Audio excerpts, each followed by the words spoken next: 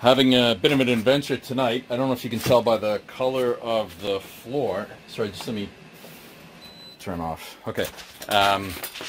There's some dampness going on here, and this is soaked right through. So I just did a little bit of the old Pexitation the other day, and so these are the lines here, and the plumber turned everything on at the manifold to make sure that these were all in place everywhere, but he turned the pressure on to make sure that all of the connections held up. So I came and you know, I can't catch all of it in the bucket necessarily. So there was a lot of goo on the floor. You know, I mean, you can see all this crap. I've been vacuuming, so it's a lot better. Anyway, it's really damp. So I'm looking around, and I took some drywall back down, and there's nothing going on here, and the taps are not leaking, so I can't figure it out. And then I noticed that there are clean spots down there, and the only way that happens is when you get drips. So then I looked up. I don't know why I didn't look up right away, but anyway, here we go. So on the one hand, I'm very unhappy, but on the other hand, thank God I found it now, because now it costs me, you know, an hour to fix. So who cares? And I might have to replace that piece of drywall, but I don't even think so. I'm more worried about the wood here. This is sitting up on top of something, so it's safe, but that free thing might have to go. Anyway, that's the adventure.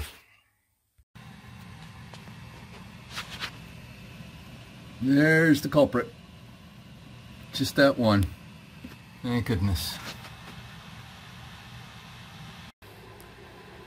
12 hours later, dehumidifier is catching up.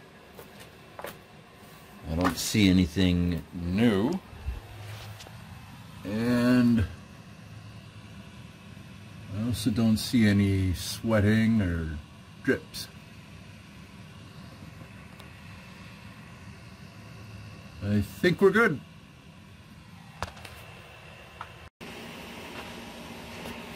Got that put in, and I've started clearing off this table and the business, just so I can get it far enough out from the wall so that I can drop something in behind it.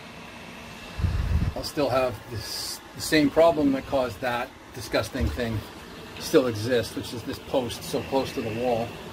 So I think probably I'll end at this, and then I'll just have to tolerate that gap. But in behind a post, I don't think it'll be visible, so I'll put up with it. Oh, and by the way, for those who care, hot water heater circuit was always fine. It was simply in the second panel instead of the first, so most of these are turned off because most of them are the heat, and that's not running yet. So yeah, this circuit was simply turned off.